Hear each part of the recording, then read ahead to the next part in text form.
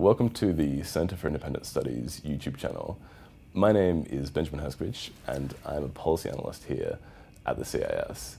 Today I'm going to talk to you about my recent report, Australia's Asia Literacy Non-Problem.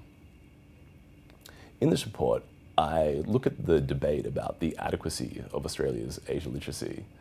We see commentators, academics and politicians arguing that Australia has inadequate Asia literacy.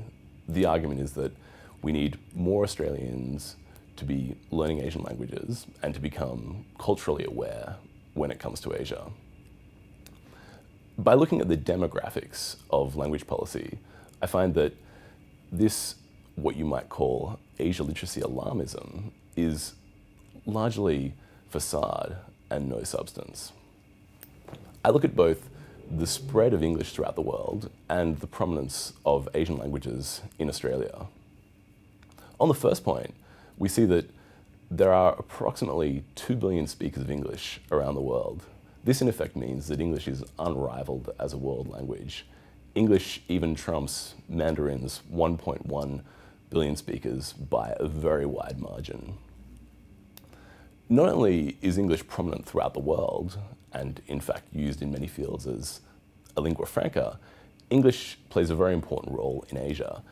Asia has something in the order of 800 million English speakers, which means that there are more English speakers in Asia than the entire Anglosphere. That is, the parts of the world where English is the language of the majority. Added to this, we see that English has a very important status in many crucial Asian countries. English is an official language in extremely important economic and military powers in Asia like India and dynamic commercial hubs like Singapore. All of this demographic evidence from around the world shows us that the Asian century will in fact be an English-speaking century. Moving to the domestic arena, if we analyze the 2011 census data, it becomes clear that Australia has a very large pool of what you might call ready-made Asia literacy. In 2011, there were approximately 2.2 million people in Australia who spoke Asian languages at home. Within this data, we see important Asian languages, including Cantonese, Mandarin, Hindi, and Punjabi, very well represented.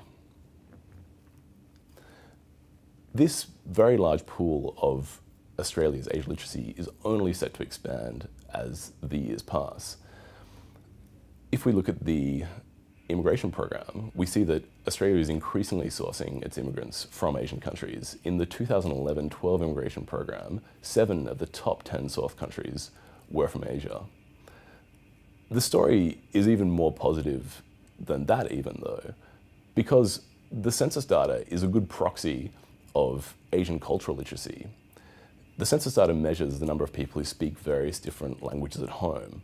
And insofar as we have 2.2 million people who speak Asian languages at home in Australia, this also means that there will be a very large number of people who, in all likelihood, have some kind of familial connection with an Asian culture.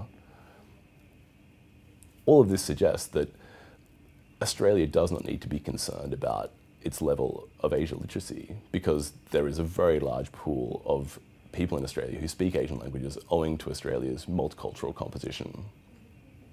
Looking therefore at the demographic evidence on the global scale and in Australia, we see that Australia is well placed to prosper in the Asian century because of the worldwide prevalence of English and because of the high profile of Asian languages in Australia.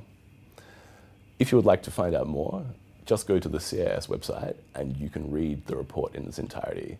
That is cis.org.au. Thank you very much.